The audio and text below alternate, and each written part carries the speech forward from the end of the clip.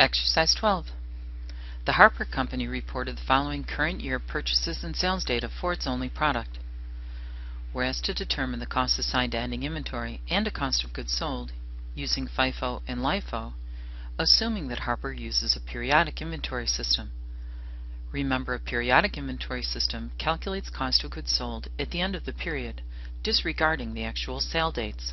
We start with the total units available, 1,080 units, and $24,360, and each unit and each dollar will be allocated to either cost of goods sold or ending inventory. Periodic FIFO removes units in chronological order. 427 units were sold. We expense the first 427 units to cost of goods sold. 80 units at $12, 200 units at $17, and 147 units from the July 30th batch of 320 units. None of the units from the October 26th purchase are presumed to be expensed. Cost of goods sold, $960 plus $3,400 plus $3,234. Total cost of goods sold, $7,594. The remaining units are left in ending inventory. None of the units from beginning inventory, none of the units from the March 14th purchase, but of the 320 units, since only 147 units were expensed, the remaining 173 units are still in ending inventory at $22 per unit. The value of those units, $3,806.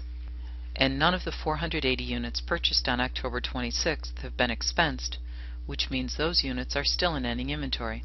480 multiplied by 27 is $12,960. The value of the 653 units left in ending inventory is $16,766, assuming periodic FIFO. With periodic LIFO, we've still sold 427 units, but we expense the units in reverse chronological order.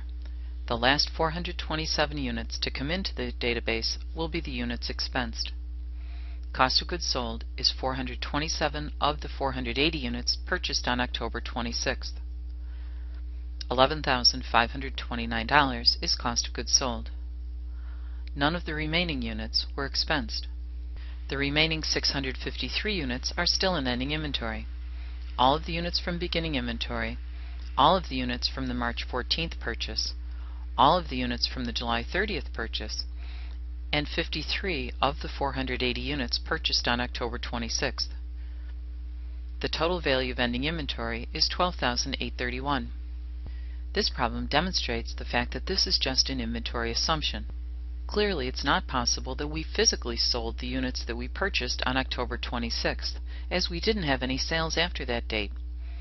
Requirement 2 asks us to compute the gross margin for each method. Gross margin is sales minus cost of goods sold. During the period, we sold 427 units at $40 per unit, sales of $17,080. Cost of goods sold, assuming FIFO, is $7,594. Gross margin, $9,486. Under LIFO, sales are also $17,080. Cost of goods sold, $11,529. Gross margin, $5,551. In a period of increasing prices, the use of the LIFO method yields the lowest amount of taxable income.